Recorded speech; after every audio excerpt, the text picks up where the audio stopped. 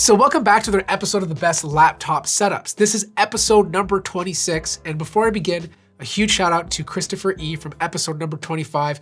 You won $100, plus you get first dibs on one of the 3 accessories from the Razer lineup that I introduced in the last video. Now, the other 2 winners from the comment section, I'll be contacting shortly, so stay tuned for that. But we don't have a Razer sponsorship for this video, so it's just $100 to the winner of the best setup. But I promise to try and get more sponsorships down the road. Now, the first setup comes from Travis. He's from the United States. He's just getting into designing. I like this setup. It's not perfect. There's a few things that I tweak, but I like the ambiance. I like the colors he's using. The overall vibe is very clean and functional. Now, he's using a traditional IKEA desk setup. The drawers on the bottom are Alex drawers straight from IKEA. In fact, he didn't even list out what's on his desk, so I'm taking a big guess here. And then his desk is an actual IKEA desk. The entire cost is probably like $200 to $300. It's not a very expensive setup, but it looks good, and that's the whole entire point. Plus, with the drawers, he has tons of storage to store little knickknacks that don't clutter up the top of his desk space. Now, the laptop of choice is obviously a MacBook Pro, but it's hard to tell if it's a MacBook Pro 16 or 14. I can tell because there's an SD card slot on the right-hand side, and I'm guessing it's probably a 16-inch laptop based on the look of the display, but maybe he can chime in and let us know. He does have a bigger monitor, I'm guessing 32 inches. It's a Samsung display, and then he has an iPad right below it. The only thing I don't like about this desk setup is his lights. Like, he has a light all the way to the left-hand side, which looks like in a little trash can case, and he has another one on the right-hand side. I just feel like it's not needed. The second setup comes from Luca. He's 25 years old. He lives in the capital of Brazil, which is Brasilia. He's been working on this setup for the past 3 years. He says he uses it mostly for work as a senator's video maker. He also does a lot of photo editing, and sometimes he likes to relax and play COD on his Xbox Series X. Now, I like this setup because it's multifunctional. Not only does he have a computer to do his productivity and work, he also has an Xbox for gaming, plus a massive TV that he can use to game on or just sit back, relax, and enjoy some content. Now, he does have a Google Nest right in front of the display, which he says he uses to control all his lights, which happen to be Philips Hue.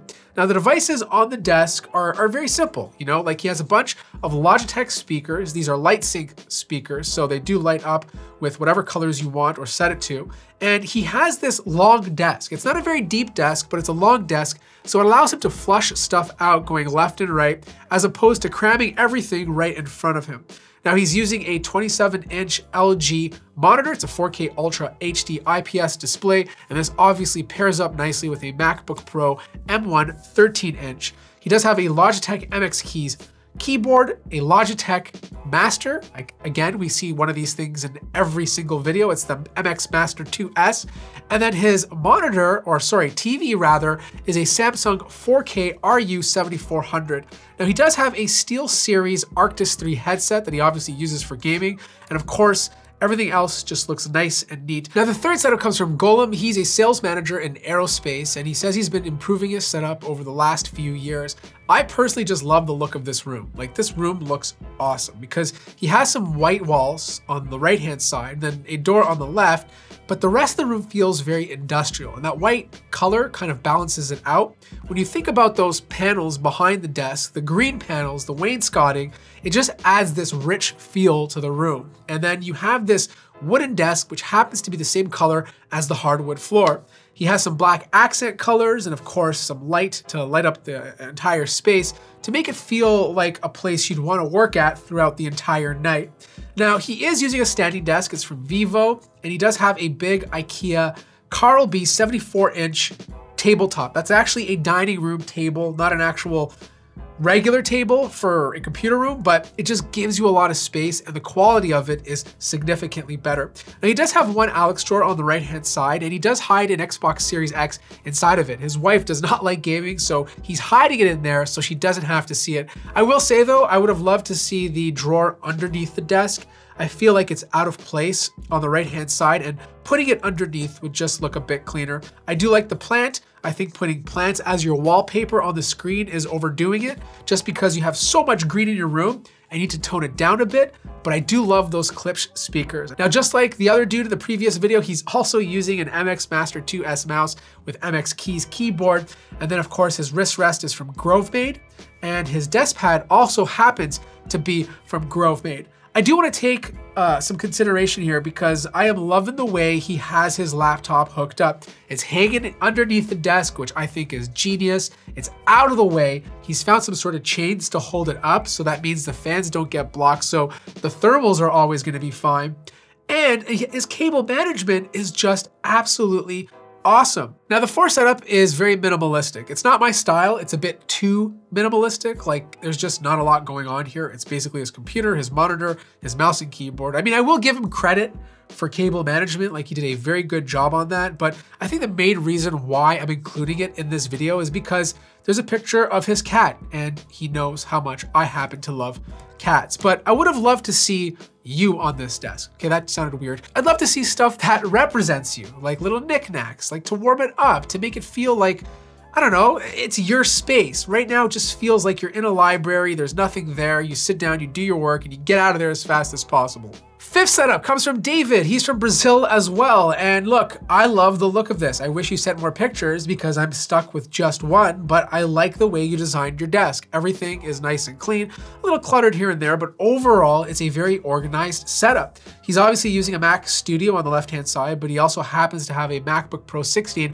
on the right-hand side. He goes back and forth between either device, and he probably takes his MacBook Pro when he leaves the house. Now, he has this all connected to a massive 40-inch Dell monitor. And as you can see on the left and right-hand side, he has a couple of Elgato key lights to give him some light when he's obviously streaming or performing or doing a video conference. Now, his microphone is an Elgato Wave 3, which is a great USB microphone. And then for his webcam, he's using a Logitech Brio 4K. Now for his standing desk, it's a 70-inch length from Autonomous. And the chair happens to be a Herman Miller Mira 2, a fantastic chair, especially if you really care about your posture. And the final setup comes from Charles, and this is his desert setup. And I love the look of this. Like when I look at these pictures, it makes me feel like I'm in Arizona or even Mexico. And the whole design scheme of it just looks really, really good. The cool thing though is he took some restored barn door and made it as his desktop. Then he took these lockers that he also restored and used them as the base of his desk. And I think it just looks absolutely rustic. Now he does have a lot of brown and earthy tones in this room, but he does have some white walls to offset the colors, and I think it gives it a good contrast. He's using an Asus ROG M16, the 2021 model, as his main laptop. Very good for productivity and obviously for gaming. And I love the fact that he has it on a laptop arm and he has the height of it matching the height of his monitor. His monitor is from Gigabyte. I'm guessing it's QHD.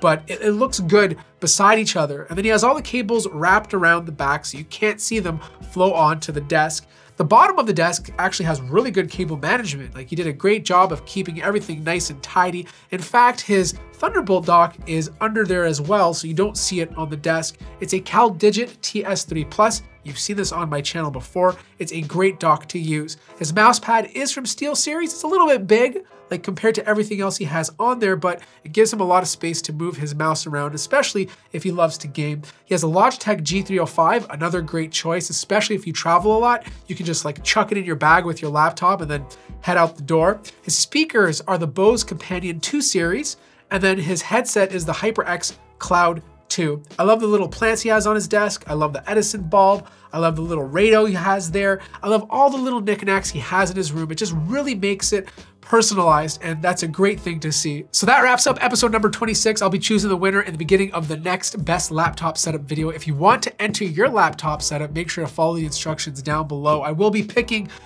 entries that have good pictures, good lighting, and of course, 16:9 photos. Stop sending me vertical photos for the series. It doesn't look good when you're watching it. So keep that in mind when you're taking these pictures. Like the video if you liked it, subscribe if you haven't already, and I'll see you guys in the next one.